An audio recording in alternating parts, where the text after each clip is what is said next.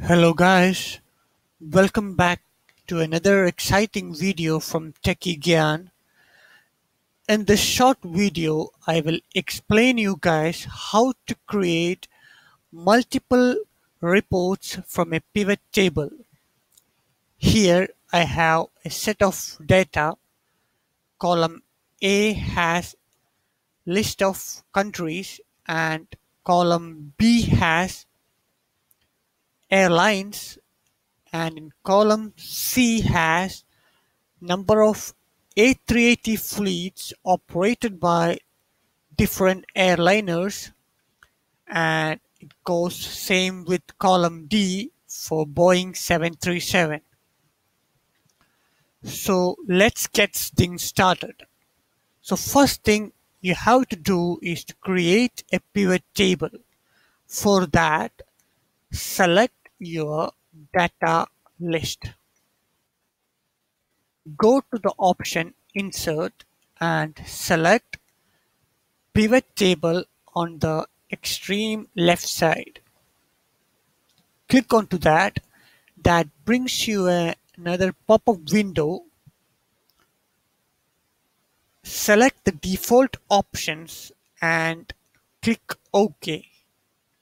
You can see another sheet just popped up near to your main sheet. Rename the sheet to Pivot for easy identification purpose. Bring in the fields which you want, and say here I selected A380 and Boeing 737 in the sum values here because these fields has the value information. I select airlines in the row, and I want to bring the country into the filter options where I can list out the information of these airliners with respect to the countries. Say, if I want to see the fleets operated by Germany, I click Germany and click OK. Same, if I want to do for Japan, I click on Japan and I click OK. So, if you want these informations to be listed in a separate sheets as a report, the normal way which you does that is by selecting this information and creating a new sheet and just pasting to another sheet. But here comes the beauty of the pivot table. If you want to bring the information to different sheets, what you have to do is go to the option Analyze and go to the leftmost option, that is the pivot table, and select the option.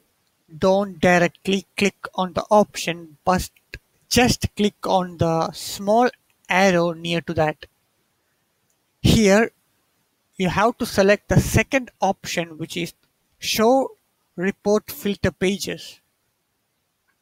Once you click that, it confirms you that it's gonna generate a report for you based on the filter.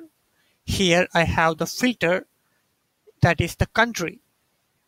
Once I click, now see what happens. Suddenly it brings all new sheets with the different country name listed and having the same information. Isn't that cool and easy way to generate a report rather than just copy pasting each and every filter option to another sheet? Hope you guys like this video. Thanks for watching. See you again. Thank you. Bye bye.